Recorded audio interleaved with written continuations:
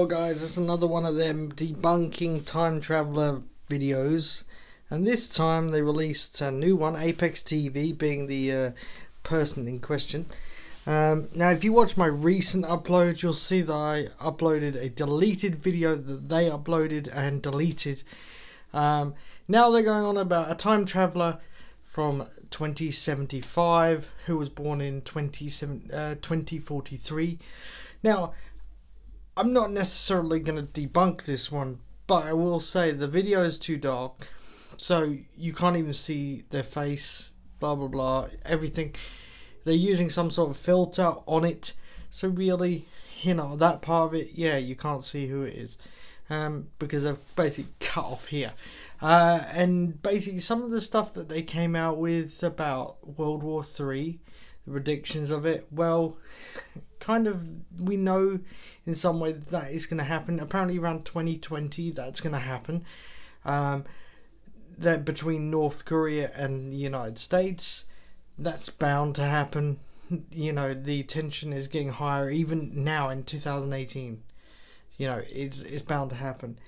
And to be honest, I've debunked most of these videos and really sitting there going, well, if it was true, the FBI would be taking their videos down because it's a cause of panic. So the FBI would be on these videos. They would know where ApexTV is. They would know by IP addresses, logs, which they would get from Google. They'd get their address from Google, and everything will go back to them. So you need to take these with a pinch of salt. They're for entertainment purposes only. They're not made for reality. They're not real. And I think it's very silly that you know, outlets here in the UK and the US and around the world are thinking these are true. I think it must be a very slow news day. Now I must say that these videos are very impressionable on the youngsters because they are very impressionable, like I say, and they think these are real. I'm not going to stray away that, you know, you can have an imagination and what have you, but I think ApexTV need to take a bit of responsibility and say, look, these are for entertainment purposes only, they're not of real life. Because I've had some hate comments, you know, about my eye. Yeah, I know, looking over there. I don't care. I've also had one comment saying, because I didn't agree with them, basically, I hope you get cancer, and I have print screened that, so I'm not lying about that. Just in case that comes up. To be honest, you know, when your opinion differs, the people will just find the smallest things to, you know, hit out at you because you've got a difference of opinion.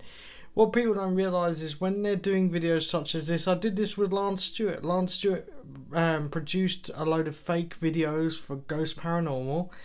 I believe in ghosts, so I've actually I've got a few shots with a few caught slight on camera, but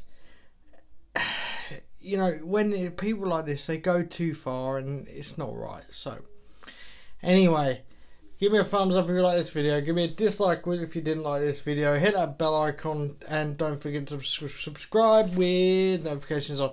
I nearly went to anyway, I'll see you in the next video, guys. I'm sure there's going to be more. See you later.